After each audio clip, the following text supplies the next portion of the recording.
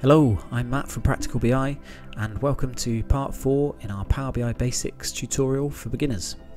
This time we're looking at how to add columns to our data and we'll be looking at using DAX, which is the Power BI language that we'll use in the front end to do that. And we'll also look at how to create measures as well. We'll talk a bit about those. So let's dive straight in. Okay, so I'm in my report. It's as we left it last time. Still a bit of tidying up to do here, but we'll come to that in a later tutorial. Let's start by looking at how we can add data or enhance our data set with an additional column. So I'm just going to go over to my data set on the right hand side here, and as always with Power BI we've got a few ways of doing the same thing. So I'm just going to first of all just click on a column within my data set just to make sure that I'm within the right table. Only one here, but good practice to do that. And then I'm going to click new column at the top here under column tools on the ribbon. I'll just wait for Power BI to work on that. And then what you'll see is we've got the formula bar at the top, and we have the option to name our column and then to add a formula or some functions to give us the result of what we want in the column. So let's say here we've got a sale price and a manufacturing price. Let's say we want a profit column. So I'll just call this profit, and we'll say equals, and then I'm just going to use a simple formula. I'm just going to take one from the other. So let's just say profit is our sale price, take away our manufacturing price. And what you notice is as I start to type these columns, Power BI is automatically suggesting both functions. You can see as I start to type there, we've got max suggested and other functions, but also we have the columns that are in our data. So as I type man, all that's available there is manufacturing, and I can just press the tab key to auto-populate that.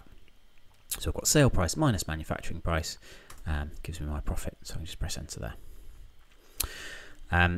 And so there you go, on the right hand side here our profit column has appeared. So let's see what that looks like. If I just move my slicer out of the way here, let's move this bar chart out of the way as well, and just to demonstrate I'm just going to add in a simple table, and we'll bring in profit as the value in our table. You can see that straight away Power BI is recognizing that we've got a number again, so we've got a default aggregation of sum here.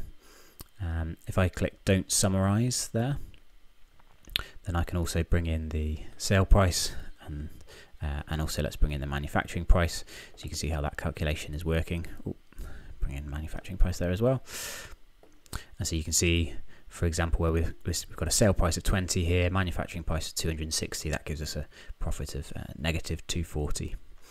And sale price of 12, manufacturing price of 5 gives us a profit of 7. So that seems to be working well. Let's look at adding another column now. So the language that we're using here when we create these columns is called DAX. DAX stands for Data Analysis Expressions, and it's used in Power BI to create new columns like this in the front end of Power BI, but also to create measures, which we'll come on to look at a bit later. So let's try using a bit more DAX now. So I'm just going to click new column again, or actually let's go to our table here. I can right click on the table, and another way of adding a new column is just to right click there and to go to new column.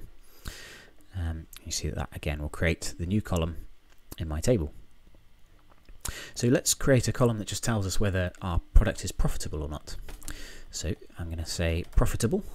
We'll just call our column profitable, and I'm going to use an if statement. So if you're familiar with the way that if statements work in Excel, you'll see that it's exactly the same within DAX. So I can just say if, and let's use our new profit column. So if profit is greater than 0, then profitable, else not profitable. So much like in Excel, I'm separating each part of my function here with a comma, and what you notice is both when I click in here and also when I start typing the function if originally, we get this pop-up that tells us how to structure the function that we're using. So it says I start by typing if, and then I have to put in my logical test, and what that means is just a test that will give a true or a false answer. So for example, I can say profit is greater than 0, and either that is true or it is false. and then I say what do I want to return if that's true, and what do I want to return if that's false. So I've said we'll return profitable if that statement's true, and not profitable if it's false.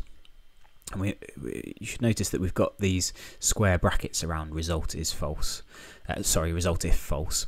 And what that means is that this option of the function is optional.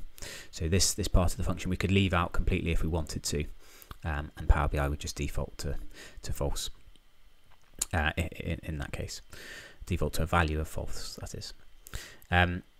So whenever you're typing a function out, and whenever you're typing DAX out, it's worth pausing as you type just to check what the function requires and what parameters the function requires, because it could be quite powerful. Even some of the optional bits that you can add in the function there could be quite powerful for you. So this time I'm just going to click on the tick there to commit. Exactly the same as pressing enter on the keyboard. And once that's evaluated, you'll see we've got this profitable column here. So let's replace the pie chart here. Instead of using product, I'm going to click the X next to product. I'm going to bring my profitable column on there instead. Okay, so I've got the proportion of my sales that are profitable, and the proportion of my units sold that are profitable, and the proportion of my units sold that are not profitable. So it might be a good thing just to add some colours in there. So I could, for example, say, I might, for example, want to use a green to say that my product is profitable, and I might want to use a red to say that it's not profitable. And that highlights quite nicely the difference between the two. Okay, so we've created an extra column there. Now let's have a look at trying to create a measure. So although we haven't created them, Power BI has automatically applied a measure for some of our visuals here. So for example, where we've got units sold, we are actually measuring and effectively creating a measure here for the sum of units sold. So a measure in Power BI, different to a column, a measure doesn't actually contain any data. It's simply a calculation to apply to your data, to aggregate it in some way. So that could be, as we've got here, that could be a sum, it could be taking the average, a minimum, a maximum, and there's a whole variety of functions, again using DAX, that we can apply to create measures. So let's test that out. I'm just going to click in my data table again. I'm going to go at the top to table tools this time, and you'll see we've got two options here. We've got new measure and quick measure. So first of all, let's have a look at quick measure here. This is a good way when you're just getting started with Power BI of understanding how different measures are structured and how you can create them yourself. So I'm going to drop down here, and let's say we just wanted to take an average unit sold. So I can go down to my average per category. I'll click on that. That's the kind of function that I want to use, and I can just drag on my units sold here. And let's have a look at the category being the country, for example. So I'm calculating my average units sold by country, and I click OK to that.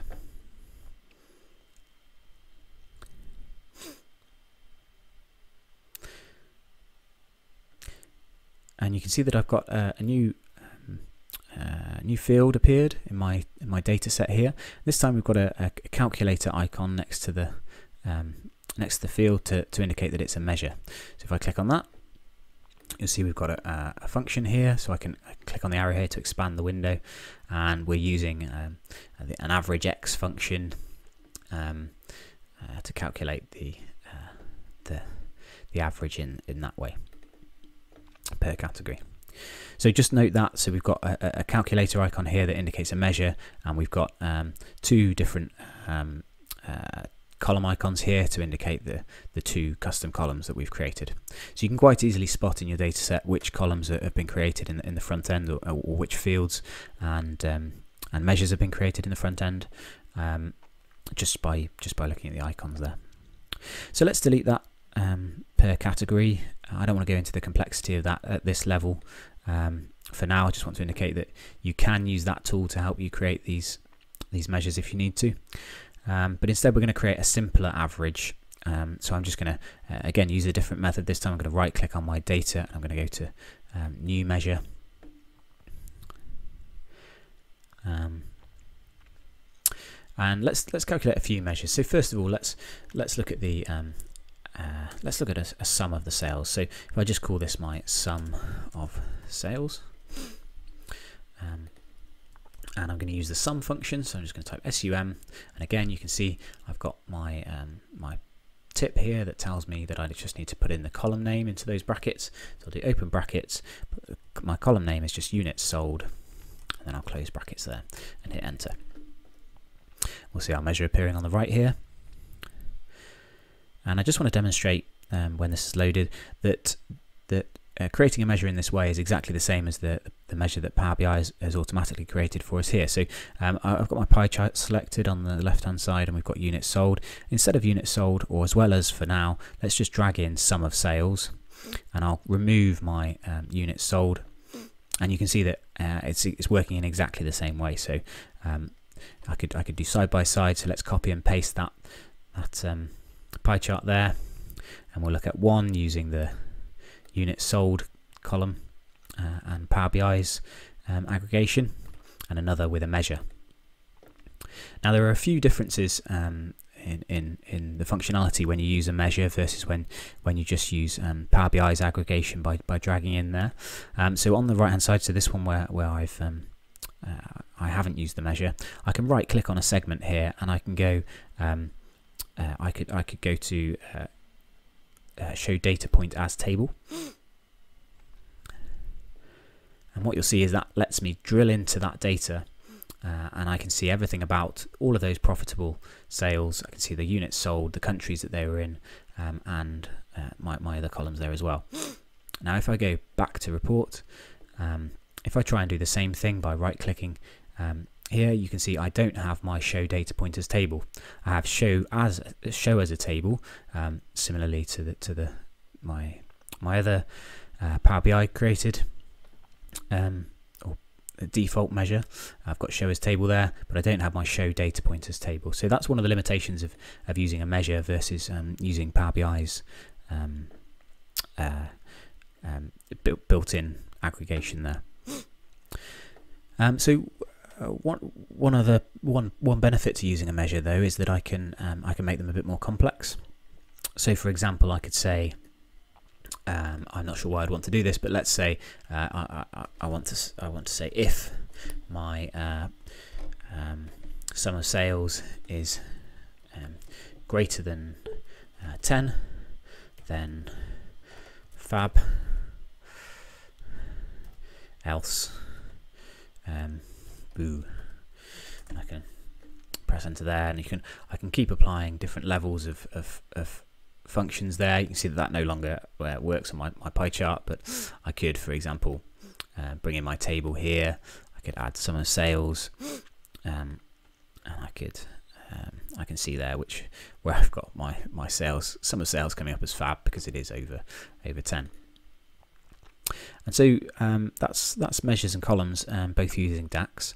In other tutorials we'll go into a bit more detail around DAX and look at some of the more complicated functions there and some of the more powerful functions.